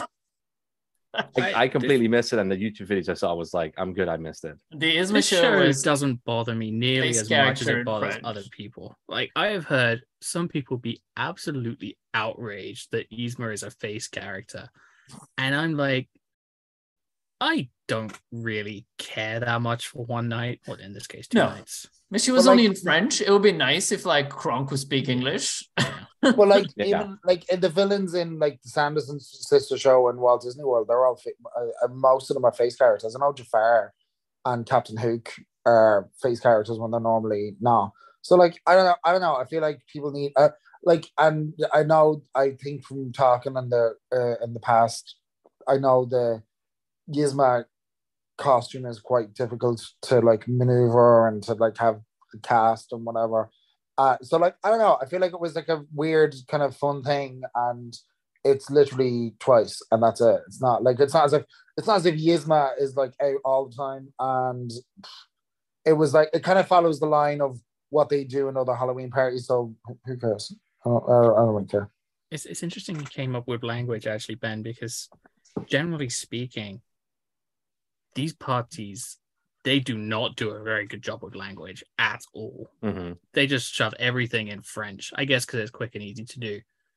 But like, if they're gonna try and get more people from international attending, they need to like mix it up a bit and do a little bit of half and half, like they do for every other show that they do. Yeah, I agree. And like, I mean, and again, that show that, and I think I was writing that on my weekly recap. I get it. Those parties, like you said, Patrick, I think, it's the time to do something a bit kooky, because it's one night only or 2 nights only, and you can do something fun.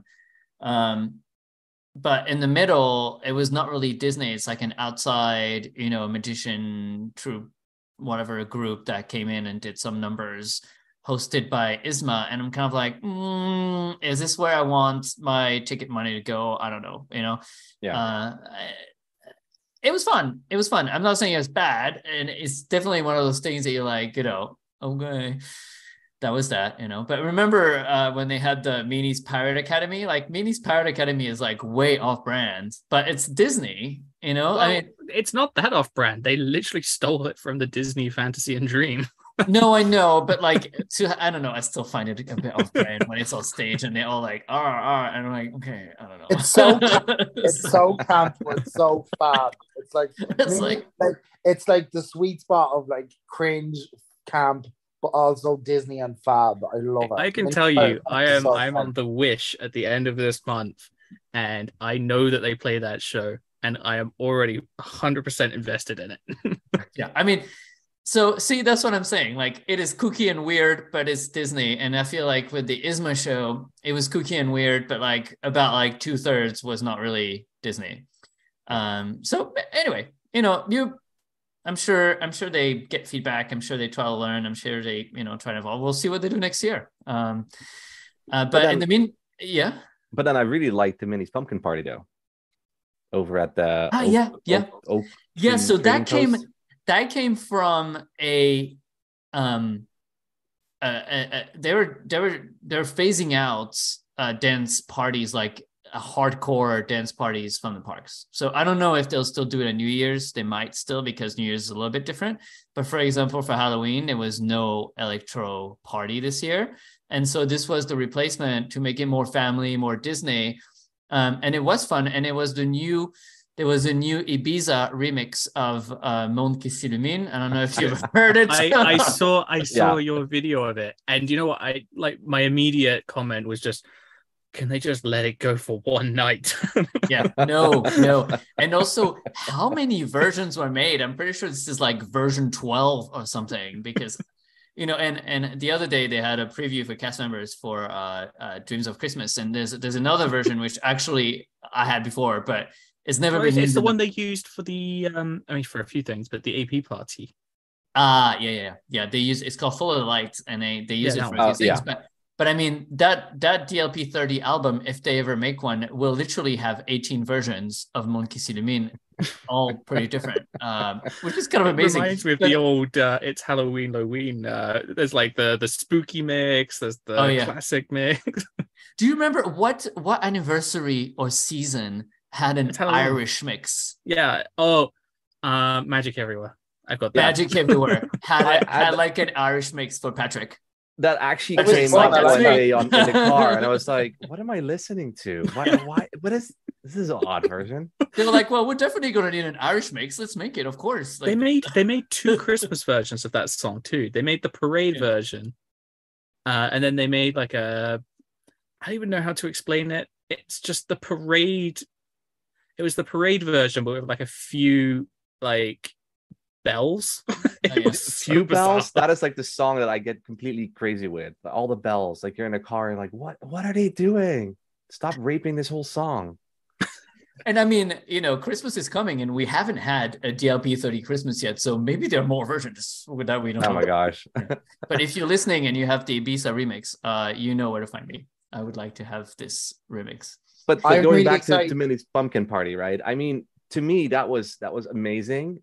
The only thing I think they forgot was that the area they put it at was super, super, super tiny. Yeah. Like we were happy that we walked in, and one of the cast members said, "Oh, we're going to rotate out in 5 minutes. Just like slowly walk in. You can get to the front." But I saw complaints from people like, "Oh, that was way too busy. I didn't see anything. I heard the music, but that was about it," because it was just so tiny. And before they used to have the dance party in front of like the Pueblo trading posts.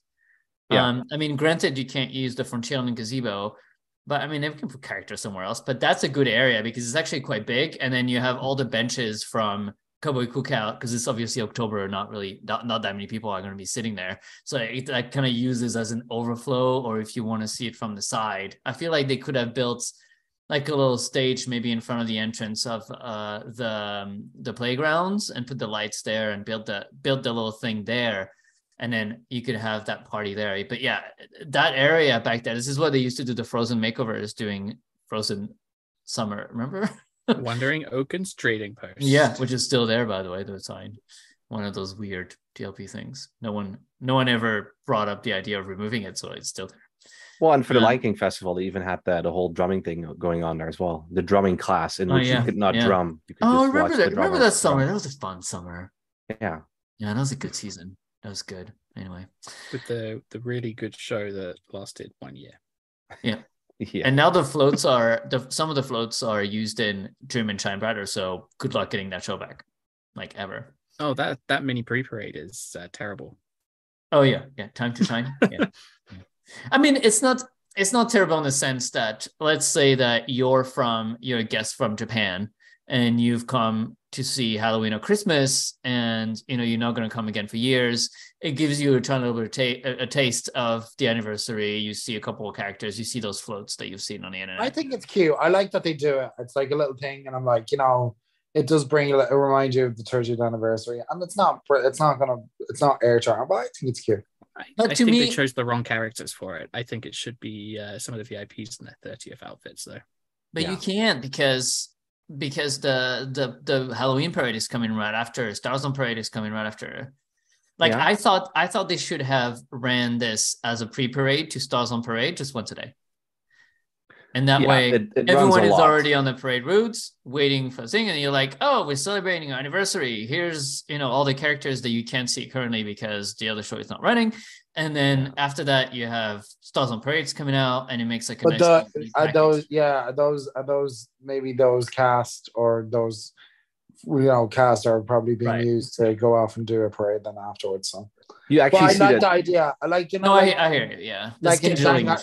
Like in Shanghai Disneyland before the parade, where I was there, but it was like they were still celebrating their first anniversary technically, and they had remember they used to have like the family of the day, or like they show very cool. It's nice to have a little pre-parade to like the real parade, because like the parade, regardless whether we like it or not, the parade is like a massive like part of the park day, and I like when they make a big kind of deal about, hey, we're about to see a parade. It's going to be real fun, but before the parade happens, here's something cool, and it kind of gets you pumped up to be like, oh my god, I can't wait to see the parade now, because like, oh my god, it's like a proper like, and then like we talked about this on the podcast before, it's like things that only Disney can do. Only Disney can like do a parade that's like makes you feel something, or like you get that little minute of interaction with like a character, and you're like, oh, it sets you up for the day, and you're like, oh, I had a great day, I'm ready for 6 hours of nothing until fireworks later on tonight. I can't wait. Like things like that. I don't know. I feel like it's nice to pump up like a parade, just because like I know Disney Stars on Parades has its issues, but like a Disney parade is always better than no parade. So true. Good point. That's true. And I don't know, like when I went to we were in Anaheim for D23, it was weird. There was just no parades anywhere. Day, nights. Yeah, it was weird because the parade routes was just parade like finished the week before. Zero. The whole Main Street, that was just weird. And then on Sunday, still have a panel about the history of the Main Street Electrical Parade. That's just like stabbing people. So it was a very good troll though. Yeah, but I mean, and like Patrick said, Stars on Parade has its issues, and I think like it is.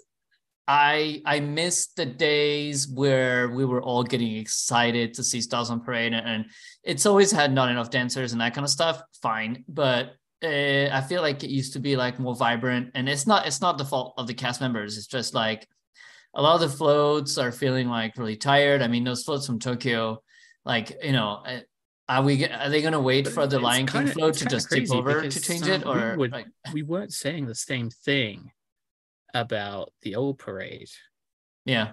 Like losing that actually felt to me it feels like we were losing something. But really, like Magic Everywhere, no. Okay, wait. Magic Everywhere, No. Magic on Parade did not have a zoned soundtrack. And remember, it used to stop at the end of Magic Everywhere, and they all had their arms in the air, and it was like Magic Everywhere, and then it was. But like, we heard that song at the Disney 100 thing a couple of weeks ago. I was like, oh, I remember this song. I really like it. But it's to me, not like a bad song, but like don't loop it 10 times for the parade. That was just a disgrace. But to me, that song actually lifts up your spirits compared to Stars on Parade. Stars on Parade still has that, I don't know, has that weird vibe to it. Like it's that dissonant minor chord in it, and I'm like, I don't know, it just feels weird. I feel like songs since then have become a lot more upbeat in terms of like the BPM and like the more dancey, like when you, and this is just going to be a nice segue into the next segment. When you listen to Shine a Light, like I know that everyone has their opinions about it, but it is a banger. And I'm not only saying that because I've started playing it at the gym for the past week. But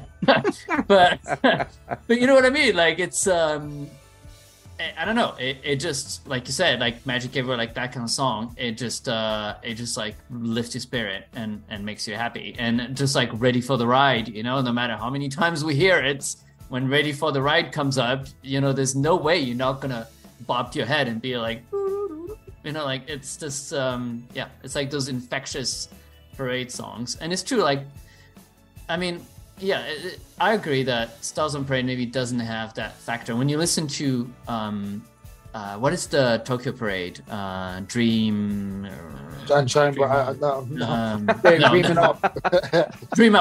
Up. Like in Tokyo, they have this gift. Like I don't know how they make and sometimes at the start. Do you know at the start of that song where it's like dream, and I'm like, and I'm like, oh my god, right? And you're like, even in Paris, right? So you look at the last 5 years ish of parade songs.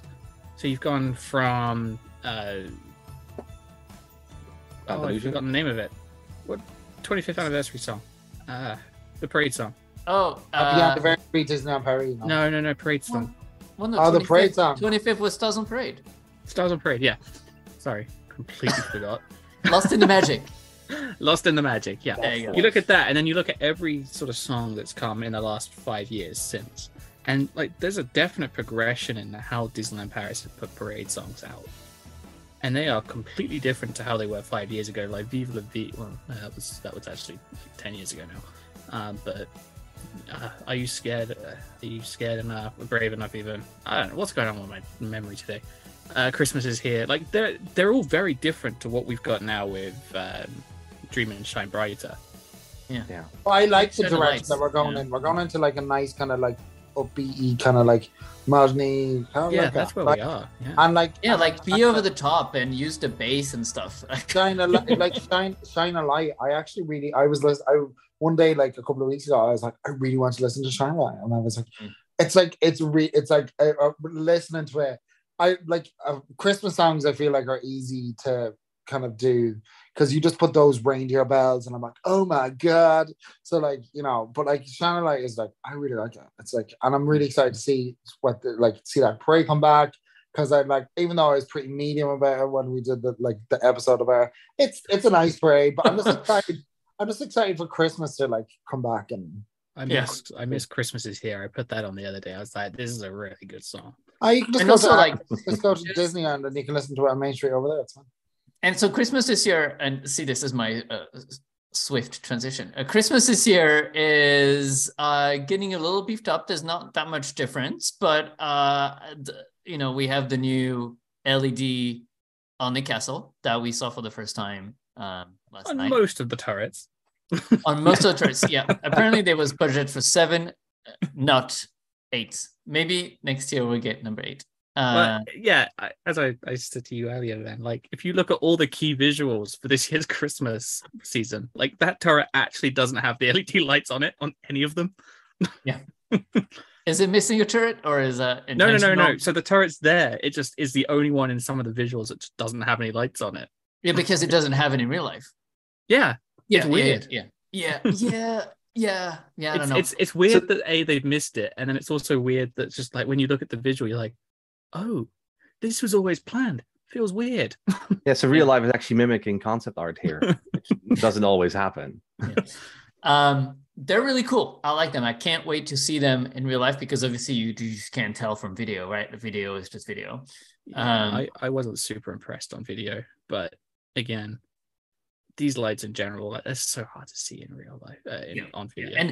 And to be fair, I had seen some like tests where they were like in cold white on max, and it was horrible. And I was like, I hope they don't do that. And so I'm glad to see that, you know, they've used all the nuances and the sparkling and the movement they can do it. They're basically video screens. They're programmed like some of those video walls, you know, on the computer. You can make shapes, you can make Mickeys on them, you can make rings, you can make sparkling things, you can make fire, like I just posted actually.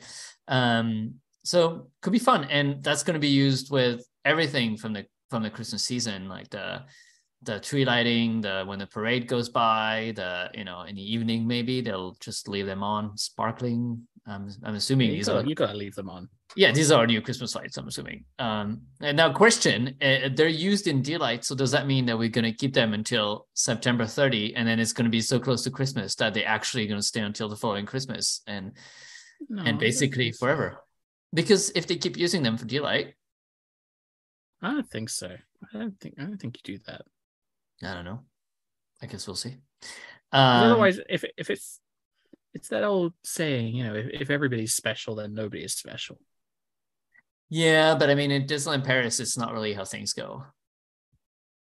Yeah, but I think you just ruin the effect at Christmas. If you do it every day, you get to the end of Christmas and you're just like, okay. Yeah, I mean, remember those years that they were having Frozen summer fun, and they kept the light cages, the old ones. Yeah, that was weird though. That was really weird. Until they kept them all year, because by the time Frozen Summer Fun ended, it was like, oh, it's almost Halloween, which is almost Christmas, and so they just threw them on. And then they removed them, and then they would come back. It was a bit weird. That was a weird time. Yeah. Well, that was a weird time because they were trying to capitalize on Frozen without really knowing what to do. I mean, let's face it, they're still not capitalizing on Frozen. It's not going to come till 2025, which is how many years after the first movie? But yeah. Paris was the first to get Frozen. They had it in the parade before the film even came out. So yeah, like I think they're okay. Otherwise, Encanto is like the one that the whole company's like gone, I did not expect people to like this. Yeah. And we did have a cool Encanto sequence at New Year's last year. Remember that? Yeah. They would come back. It would be cool. I don't know. Like stick it into something. Imagine to rejudge Stars on Parade, they took out like Crush and put in like the Casa Madrigal and like had like that would be like, oh my God, Stars on Parade is back, but we're going back in time. Sorry. Christmas, I'm looking forward to it. I can't wait. Yeah. Oh God. And then I'm apprehensive over the snacks at Christmas, if we're allowed to say that. Yeah, where are the snacks? PS, by the way. Oh, we don't know. I'm just apprehensive because I need to check on that. They are remind me tomorrow.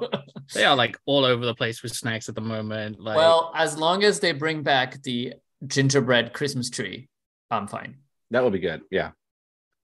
That was kind of the only really good Christmas snack. Remember a few nice things. Remember old friend E was surviving on eating just those when he was in the parks. He was having them for lunch and for dinner, and he was just doesn't like them as much these days. He said that they changed the recipe. Oh, they put something on it. They put some like coating. Yeah. Anyway, Christmas is so easy to do snacks for, and for some reason, like they kind of get some of it right, and then like half of it, they're just like make some Nutella donuts. Yeah, I mean, I would even like say that Disney is so easy to make snacks for, and it's kind of incredible how they can mess this up ever. Everything. It's Disney. I'm still surfing on the 30th anniversary because I'm like, we have Dole Whip and we have like Mickey bars. Right, but we have like turkey legs. Oh yes, of course. So the 30th anniversary, they knocked it out the park, And then you get to like Halloween, it's just like, okay. Let's go for a black burger again. I'm trying to think what snacks I had for Halloween. That's the problem, right? I had the Rice Krispie day, and I've barely seen anybody talk. The orange Rice Krispie thing. I had it on the first day of the season, and then it like disappeared for 2 weeks or something, or for a week. So we had the cobweb ice cream from the old which was good. Ice cream or that mousse thing? Well, it's a mousse, right? It's an ice cream cone. I tried to buy that. She charged it for me, went back and was like, we don't have any. I was like, I stood in a 4-person 20-minute queue for you to be like, no, we don't have it. I'm like, great. Did they offer you some Nutella-based snack instead? I was like, literally, give me my money back. And I paid by card, and she was like, you're going to have to wait until I open my till. I was like, why'd you have to open your till to give me my money back on my card? And she's like, here's €4. I was like, okay. But snacks, sorry, I have to, honorable mention has to go to Martel Refreshments and their ice cream selection. Those are good. Point. The Cheshire Cat, if you're listening, just do the Cheshire Cat thing. Oh my God, it's so many different flavors. It's delicious. Literally do it. Only €5. Do it. Yes, it's reasonably priced, which I'm really surprised about. And if you don't like it, just send me your PayPal. I'll pay you. It's so good. Oh, I love it. Oh, it's so nice. So going back to Halloween good, snacks, or your money back from Patrick. Yeah, I'm like, what's wrong with you if you don't like this? There's a money back guarantee. Right? I love it. It's so nice. So going back to the Halloween snacks, so we tried to get the apple at Hyperion. So they allow you to order, and then they give you the snack. And we're like, hold on, where's the apple? I even ran out. I'm like, wait, okay, what? Yeah. So what did they give you? We got the Star Wars thing. What was it again? Now that we got, no, we got the 30th anniversary cake, like the little chocolate thingy with the chocolate on top. I'm like, how can you run out of these things? And then she's like, are you guys still here tomorrow? Yeah, just come back during the party. We're gonna have them again. I'm like, how? What? Yeah. But then the same on October 1st, they didn't have the cakes at Victoria's. Yeah, and I'm like, so it's that's always an issue. But I saw some people with the Rice Krispie cakes that you were talking about, Ben. Like some people going, yeah, I'm really looking forward to having them. And then they got there and they went, this is like day 3 of the season. Yeah. They're all out. Yeah. Yeah. I don't know. It's like, are you trying to make money or not here? You know? But hey, it is what it is. It is what it is. So that's it for Christmas. Dreams of Christmas has been changed a little bit, I think. So we'll have to see what the show is. I do have a video. But I'm super excited it's back, and I'm just so confused it's back though. I mean, it's the same what they did with Mickey's 90th anniversary a couple of years ago, 2019, where they brought it back as a surprise for Mickey for everybody, where the whole park just went berserk. It's like dreams. It's just and the same now, right? I mean, like, why? I'm happy they're bringing it back for limited time, which they just took from Anaheim, where everything is limited time, and they just bring it back every 2 years. But you know what? That's good. That's good though, because it creates like a whole like, oh my God, before it goes away, come and catch this thing. And it's a free. It's like it's cheap because it literally they're just, even if they're gonna like update it, they're just gonna like press play. They should bring back Disney Dreams for January through March. Yeah, it won't be too bad. That is not coming back. But like but that would be like a way to get fans in and be like, hey, from January through March, we got Disney Dreams. And like all the fans would be like, right, I'm there. Well, here's the thing. The issue here, I think, is the same as the front lots BGM. Let me explain. It's the basic fans. It's just like, again, we are the basic guests. We're fans. We know everything that's available. We've seen a lot of things. We want to see different things, niche things, cool things, fun things. But 90% of the guests who come to Disney parks and Disneyland Paris, they are families, and they have a very uniform list of stuff that they want to see. Toy Story, Captain Hook, Pooh, Stitch, Mickey, Minnie. That's it. So basically, sure, but but what I'm saying is like you can switch it up for Disney Dreams of Christmas, because Disney Musical Christmas has franchises like Frozen, like Toy Story, like all those things that people still want to see. So you won't have marketing on your ass being like, why are you changing our show? People are unhappy because they haven't seen so and so in a projection show. But like, for example, for Halloween, I feel like it's harder to make a nightly Halloween show because then you're gonna center on Disney villains unless you manage to like, I don't know, get some like Phantom Manor section with Stitch in it or some crap like that. But like, it's much harder to satisfy, you know what I mean? It's much harder to satisfy the masses with those shows. And I absolutely, and I know loads and loads of people that don't go to this. That I drag to Disneyland Paris once a year, or once every 2 years, or once every however. And when they see Illuminations, they're like, "That was great. I had a great time. Yeah. Let's go." My Like it was like loved it. the castle exploded, and Lion King was there, and that's my favorite. And like I know we just don't like it, but like it doesn't make any sense for them to try and please us when they can just get a 90. They can get 90% of the people standing in Central Plaza excited about Illuminations, and they'll be us standing in the corner with the 10%. We're like, we're crumbling. But like, in general, yes. But I think when you get to this low season that we're about to go into after Christmas, that January through March bit is a slog for everyone. Then that doesn't really send, like, from like a marketing perspective, that sends mixed messages to kind of like, they're like, oh, so sometimes it's this show and then sometimes it's not this show. So they have to go into like, that's why I feel like Disneyland goes with this whole like, oh, limited time, bring it back, special occasion, here's loads of food and merch, enjoy it, like it's an event. But I guess the question is like, who's actually sitting at home going, oh yeah, I definitely want to go to Disneyland Paris in February because that sounds like a really fun idea. There's not many people doing that because it ain't fun in February. Actually, from mid-February, it is cool holidays in France, and until mid-March, this is like actually getting peak. The only really off-season right now is right after New Year's, Christmas, when people go back to work until maybe the first week of February. There's only really 1 month left of off-season. Because then in March, once you're done with the winter breaks, then you have the spring ones that start basically a week later. So like the first French zone that went early in February are going to be the first going towards the end of March. So then you go into the spring, and then it's summer, and it's Halloween and Christmas, and boom, you get your year. It's like, I don't know. It's a tough one. It's a tough one, and I mean, you've all seen that Pirates and Princesses. They were like, throw it in the off season. Like they did that, and that didn't really work. Oh, that's because it's an expensive season that they. Yeah, but I mean, it wasn't full, and it wasn't the same vibe. Even the fans were like, "It's cold." Princesses are high energy shows. They put it in the winter. Excuse me. I remember one time I had 8 layers on, and I still had a great time. I wasn't warm in any way whatsoever because I was freezing, but I didn't care. Of course. Yeah, of course. It was still fun. I'm not saying it was bad, but like, it's just like you've all been at Disney Illumination, and as soon as those first few notes of Let It Go start, all of Central Plaza.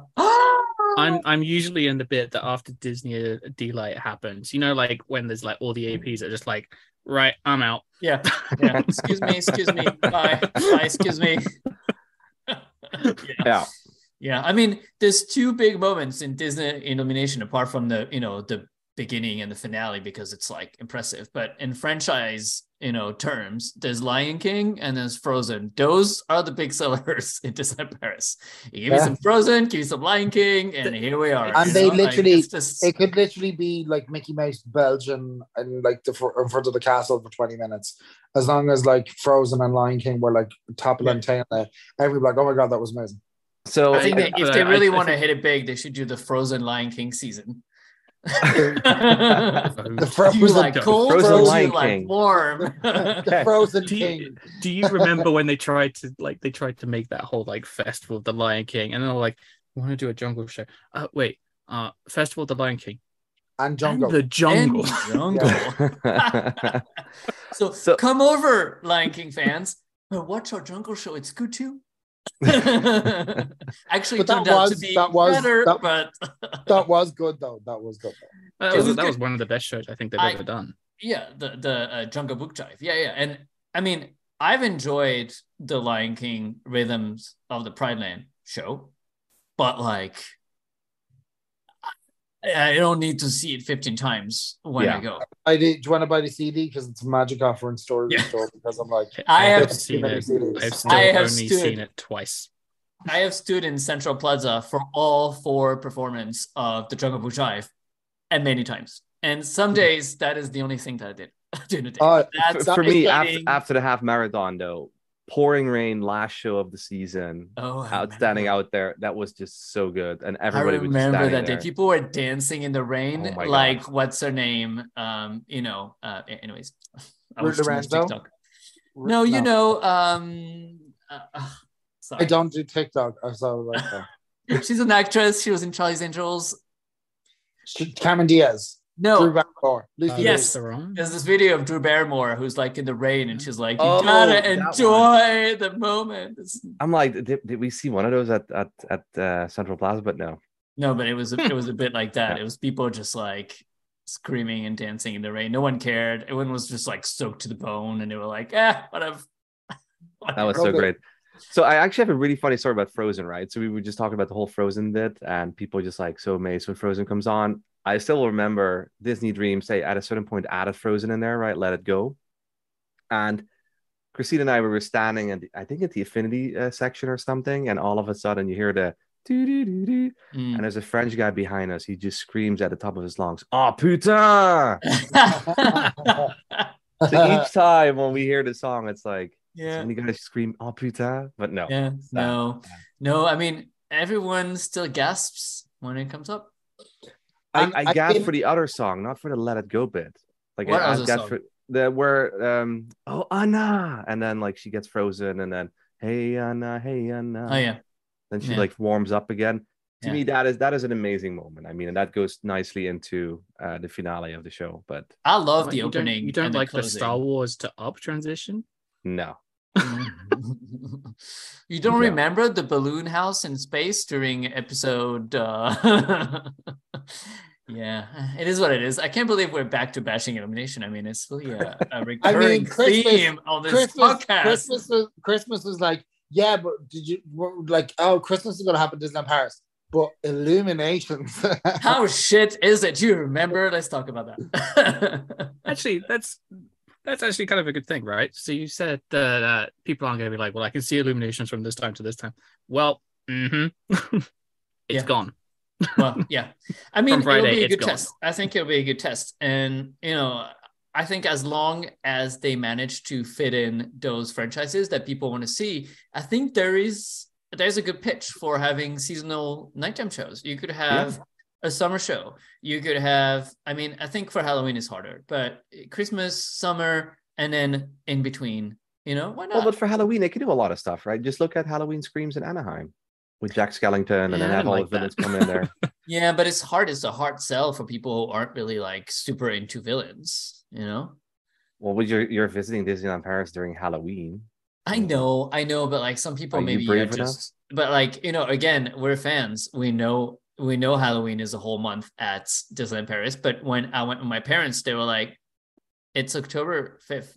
It's not Halloween. I'm like, but yes, it is. It started 5 days ago. What are you talking about? Let's just bring them to World then, Ben. Next year, bring them to World. August. It's August 5th. August. Oh, I know, right? God. I know. And talking about, I think there is room for more Halloween at Disneyland Paris. It's a season that sells, and they should really get it from like. I'm not asking for happening next year. Well, it ain't happening next year, that's for sure. So here we go. But they need to go all into it, because just having like random pieces of merch, and they need a whole line, and it needs to be like those mugs that did the whole light up thing when you put the hot water into them. They were like struggling to keep them on the shelves. So like I remember it was you that day who was in the podcast. Yes. Though, like I thought the merch, and the same as for Christmas actually this year, the merch is much better now. They've sort of brought it a lot more in line with the American parks. Yeah, it's what they needed to do a long time ago. The only thing that annoys me though is seeing actual US merch in the Paris. Yeah. That just drives me crazy. Because I'm like, can we not like they did such a great job with the 30th anniversary merch, they when they sit down and think about it, they can figure it out. So like, I'm like the fact that there's, like we were saying earlier about the Halloween soirees, the fact that there's not like a standardized Christmas line or a standardized like Halloween line. Merchandise needs to, like, I know I'm maybe it's super hard to like get all the stuff done or whatever, but like, if you start prepping now, you should be able to get something ready for like October 2023. Speaking of standardized Halloween merch, can someone please write to me if you are the person that buys the Halloween pasta? Oh, we actually have a pasta. We have a pack. Oh my god, you're the guy. God, it's Arvid. It's Arvid. It's Arvid. We also always buy the Christmas one. And then, do you make it? We warm it up and eat it, yeah. Or we ship it off to Christina's mom in the US. Every single time, every year this happens, and I see it come out, I'm like, who is the person buying this? So we looked at the Christmas one last year. We were like, we got there the day for one of the first days. We looked at it in the morning, or we will pick it up at night. We walked back, sold out, and it didn't come back for like 2-3 more weeks. So people are buying it. People like it. This amazes me. Yeah. Well, why not? It's like a novelty item. I don't know. I'm looking forward to trying the Christmas popcorn. I actually bought something special, which I was asking Patrick for, because we were all in Anaheim when they finally released it. The stupid Cycle Up merch with the tarp from the castle. I was just thinking about when you said the pasta.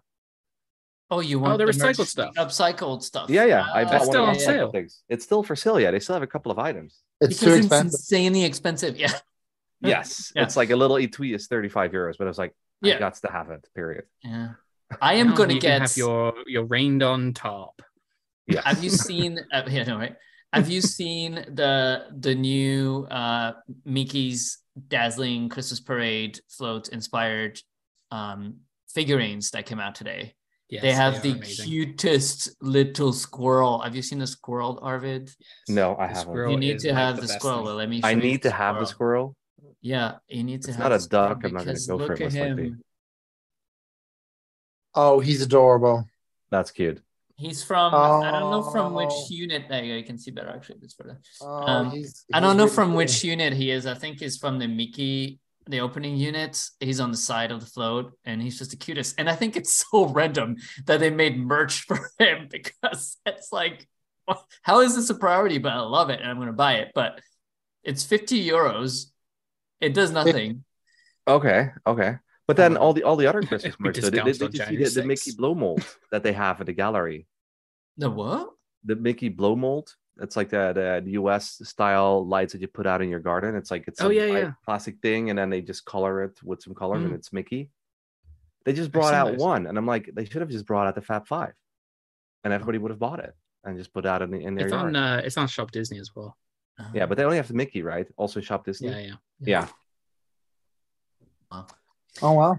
Yeah. I was telling a friend, like, they should do a season t-shirt. Like every year there should be like, Halloween 2022 Disneyland Paris, but like a good one, not the one from Disney Fashion that you print yourself. Like no.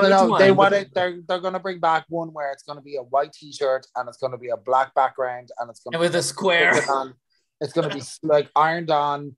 It's a poster, baby. It's gonna be the poster of the season. No, there you go. So like not that, but like you go to like Not So Scary or the Christmas parties, and you have like those T-shirts, and I would totally buy one every season because it's a souvenir. It has the dates, and you're like, here's my 2022 Halloween one in Disneyland.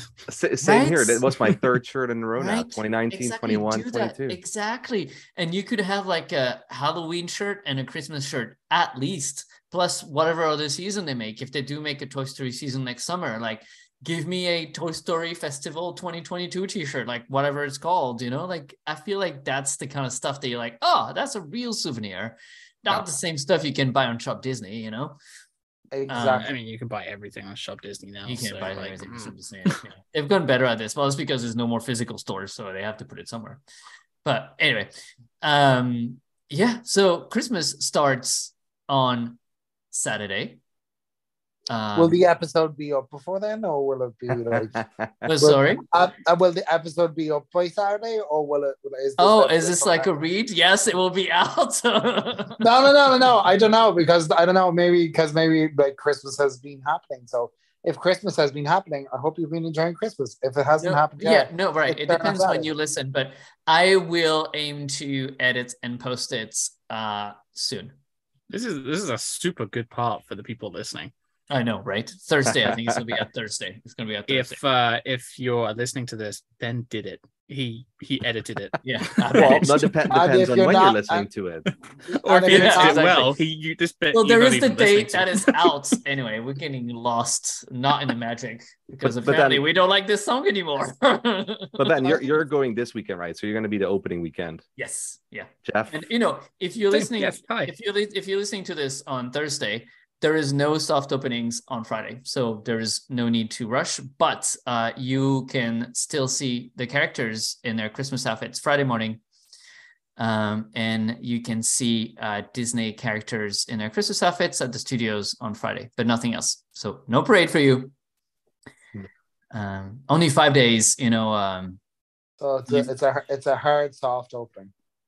It is a character soft opening. Yeah, but Saturday all out. We can't guarantee that any of the snacks will be in stock, but the entertainment will be done. What characters are going to be in the studios? Goofy will be Santa Goofy in front lot, and then Minnie will be Minnie Broadway. What the fuck that means? When can we fucking meet? Sorry, I didn't mean to swear. When can we meet Pooh Bear in his cute little jumper? Yes, so that is during. I want to meet him like that because he's so cute. That is extra magic hours at Disneyland Park at the boarding house. Oh my God! Shut up! With Pooh. in his Christmas outfit from the parade. In a Christmas outfit. Oh my God! What a Christmas festive bear! Oh, I love it. And up the street, you can meet some festive chipmunks. Oh! I really like their Halloween outfits. I think it was like a big surprise. The Milka. Do you know what? I felt like it was so. Oh yeah, they were Milka. We haven't talked about that. They were nice, but anyway, I don't want to make the podcast last another 3 hours. I know. There's also Lunette de Gaumont. We didn't even mention it, but it's back. We've just hit the 2-hour mark, I think. So maybe it's time to call it a night. It's time to go. Merry Christmas, everyone. Merry Christmas. Yes, exactly. Shine the light. I feel like we should have another podcast sometime in December to discuss the Christmas season that started and everything else that's going to happen in 2023, which is nothing. We should do, you know what? Our next episode should be a retrospective of the year at Disneyland Paris. Oh, good idea. We could go month by month because let's face it, 2022 has been an eventful year. I mean, you say it's month by month. It's March and July. No, I feel like that would be a fun kind of topic to be like, hey, let's look back at what happened at Disneyland Paris this year. Absolutely. Well, it's a date. We don't know when, but it is. Welcome to February's podcast. Anyways, thank you guys for being on the show as usual. We'll talk to you in December for the year's retrospective. Well, now it's the cast iron led by Patrick. I'm not doing any of the prep for this, so there you go. It's all of the work. All right, thank you guys, and thank you for listening, and we'll see you next time. Bye-bye. Bye.